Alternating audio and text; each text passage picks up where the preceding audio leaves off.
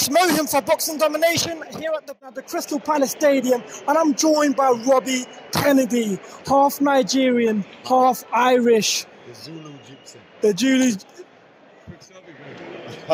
No worries, no worries. No worries. The Nightmare. After his win over... He's coming in for a dig there, though. Yeah, he did. He caught you. He thought he was going to take him, and you just went in. There it is. Thank you. The Nightmare after his win over Draper here at the BKB 37. How are you doing, brother? I'm feeling good, man. You know what it is? I took this on like 5-6 days notice.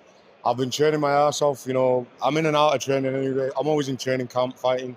You know, I haven't fought since obviously November, and obviously I lost that fight in MMA, and obviously to come back and obviously get a knockout, you know, I'm really happy. I'm buzzing, man. I can't lie, I'm buzzing. I've been covering bare knuckle sports for the past year and a half, and I've never ever seen a fighter after the end of the fight have a clean face. How the hell did you manage to do that?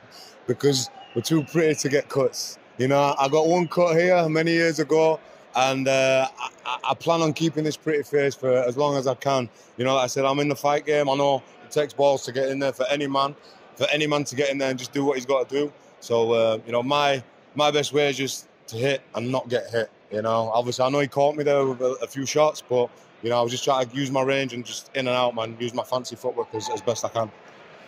Coming in at a very short notice is always a problem for the fighter and the fighter in front of you. Yeah. But what was it like for you? I mean, like, did the call just come through? Like, were you training already? Like I said, obviously, I wasn't training for bare knuckle, you know. Obviously, I've been working a lot on my wrestling, my grappling. I'll be honest, you know, I don't even go to box. I don't hardly do any striking classes. This is just me having the kickboxing experience and the striking experience over the years. I've done kickboxing for about 10, 11 years now. So I've always had that high level of striking. Obviously, I just want to get better at MMA and be a complete fighter and be a complete martial artist. And that's what I want to prove, that I will stand and bang with anyone. I'm not afraid to stand and bang with anyone, you know. If you're getting knocked out, someone's getting knocked out, I'm getting knocked out. I don't care. That's why I knew it wasn't going 5 rounds. I knew in my head, my fights never last. I've got a 100% finish rate, whether it's me or my opponent, 100% finish rate. You watch any of my MMA fights, every single one's a finish, or me getting finished. Unbelievable, unbelievable. Every single fighter, before they start fighting, not exactly everyone, but most fighters have a fighter they look up to. For example, with myself, when I started boxing, I had Manny Pacquiao and Mike Tyson. With yourself, who was it? I used to watch a lot of Roy Jones Jr. You know, he was one of my idols. Obviously, Mike Tyson as well. I rate Manny Pacquiao, Mayweather a little bit, but you know, for me, one of my favourite boxers was Roy Jones Jr. You know, it was an absolute animal.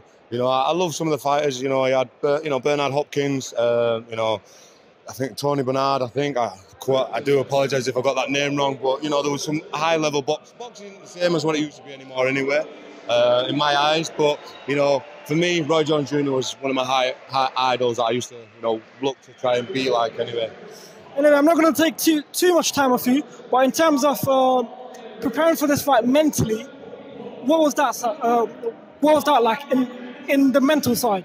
You know, like I said, I've fought all over the world, you know, and just being a fighter and having a strong mindset. You know, I've had so much going on in my family life. I've had so much drama, you know, in relationships and my exes and my kids. But to just like set that aside and just be focused on this, it's a mental battle. You know, 70% of the fight, it's not even the fight, it's up here. You know, and that's what not a lot of people realise. It, you know, yeah, you can be big and whatever, but 70% of it's here. The rest, yeah, is when you're in there, you know. So, yeah, man, I'm used to trying to... I am my own worst enemy, in my own words, you know. So I have to battle myself and make sure I'm better than what I was yesterday and the day, and I just keep getting better. Right before we end the interview, is there anything you want to say to the people that came to watch you tonight?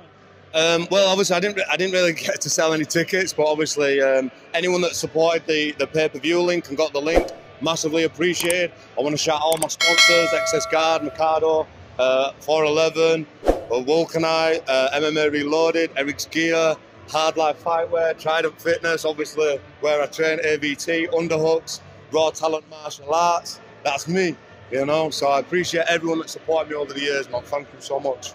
And that's an interview wrapped with a half Nigerian, half Irish Robbie Kennedy. TNT.